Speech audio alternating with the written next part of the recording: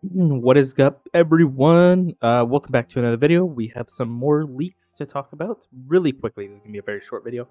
So let's go over these images. So this is all taken from ArtStation. So this is all out in the public. So I can just show these. So the first image we have is the Parasite ornament. I think it's pretty cool. It is the Deep Stone Crypt vibe here. So I do like that. The second one is the Forerunner ornament. More of like a Dreaming City type vibe there. That is pretty cool. But the last one is, I assume, Vigilance Wing. I can't tell, to be honest. It doesn't really look like anything. It could also be a new exotic, but also, I'm pretty sure these are all ornaments. They all look pretty cool. But if you notice, Sony's right there.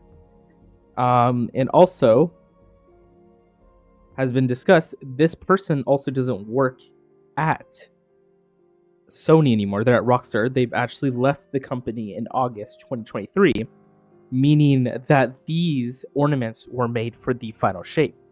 So this might confirm that Sony is pitching in to help Bungie.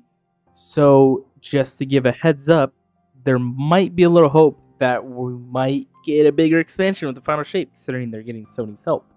Let's hope, because by the time he left, it doesn't look like this could be for the little expansion coming up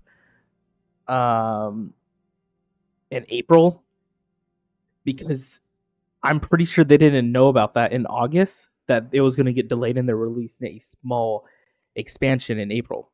So I'm hoping this is meaning that Sony's actually pitching in to help Bungie so we can get this good expansion rolling.